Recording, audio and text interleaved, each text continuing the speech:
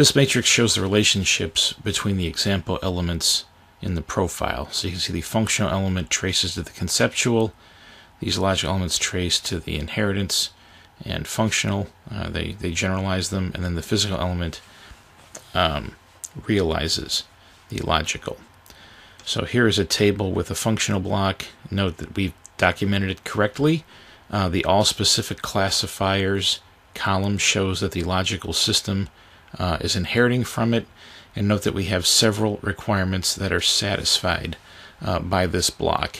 And this is a roll-up property that shows you all the requirements that are satisfied by you or one of the properties or elements that you own, and we'll show that in a future video. Here's a table with the inheritance block. Note that I didn't document it, so that would be something we would fix in a quality check.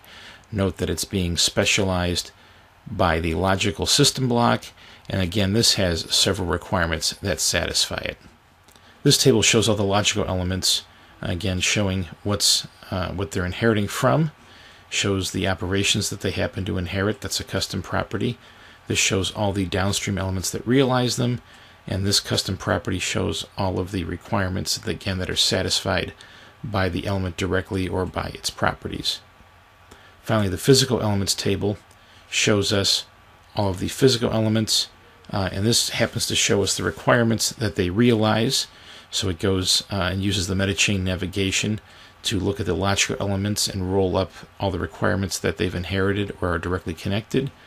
This shows all of the requirements that are directly satisfied by the physical blocks or their elements, and then the requirements gap takes the difference of these two, so it excludes anyone that's actually satisfied. And so you can see that there's two requirements that you're supposed to realize or that are assigned to you via realization. There's one that you actually do satisfy via direct satisfy relationship, and that leaves the one that's missing. So this is a very painless way that as requirements are connected properly to the physical model, this gap basically gets burned down and eventually goes away as you connect up all the requirements properly. So the realized requirements informs you about what you're supposed to do as far as the requirements that are allocated or realized by you. The satisfied shows the ones that you've connected up to your physical elements, and the requirements gap shows you the ones that are yet to be properly connected.